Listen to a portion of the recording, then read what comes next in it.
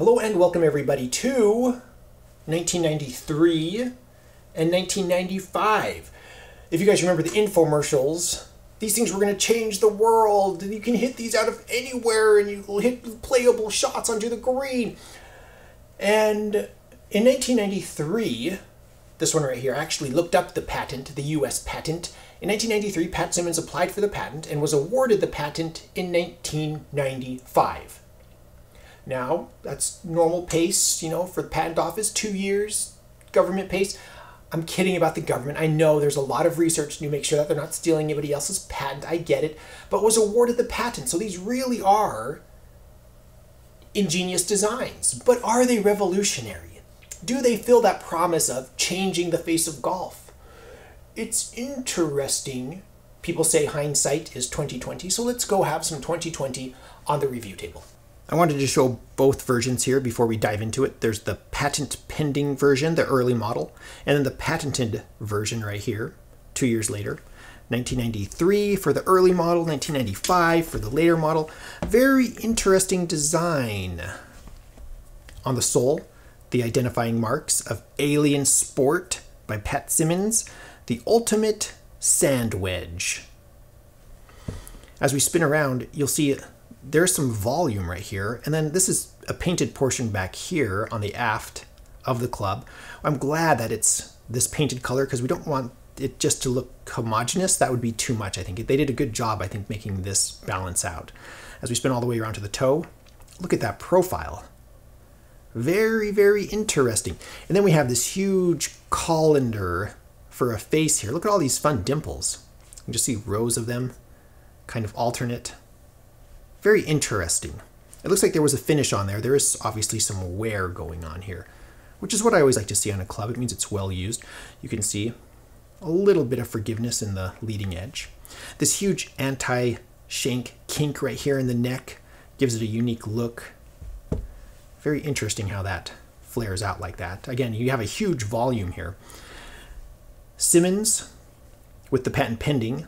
The patent number would be here on the patented version, as you saw. Plain black ferrule. We have a stepped shaft with an alien label right here. Lambkin, I believe this is a penna wrap. Let's see if we can verify that here. Don't know if you'll be able to see, but it says penna wrap lambkin. So this is a big chunk of real estate. Let's see if we can find some sand to play in. So here in the sand, lots of confidence. That was my very first shot I hit with it, and it feels great. A couple of these, I tried to flop that one up super high, just didn't get enough club speed, so that was me. Felt fine. I believe it's these, they're sitting in little divots. So I blade that one. You can see the next one kind of in a little divot. I should have come down really hard on it, but I just took a normal swing and bladed it, hit a tree. So it is possible to miss-hit shots with this out of the sand. And that one was fine.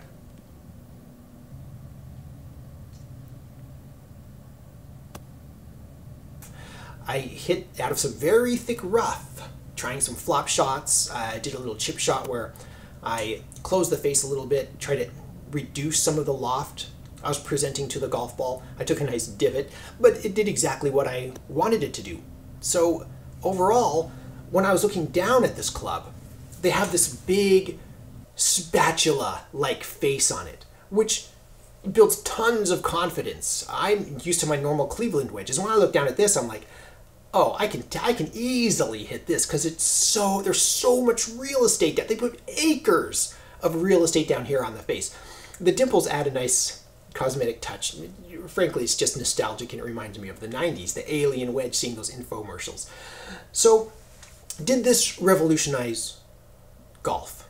We're looking at the future now, and we're looking at modern manufacturers. A lot of modern manufacturers, when you look at their full line of wedges, include a big, fat, massive sole. Yes, okay, they don't put dimples on their face, they put grooves on their face now. But they do include clubs that look an awful lot like this. I wonder why that is. Maybe because it was an ingenious design that really did change the face of golf. And in my opinion, it is. This, even though it was sold through infomercials, changed the face of golf in 1993. So for me, in my 90s set, I'm putting these in my 90s bag. Well, the PGA Tour doesn't allow them. Guess what? I'm not playing on the PGA Tour. I'm playing a 90s set. And I want to remember the 90s, and when I see these, instantly, mid-90s, no question of amazing wedges. Alien Golf is still around. You can go visit their shops. Remember, these are used clubs. I paid for these with my own money. I'm not sponsored by Alien Golf.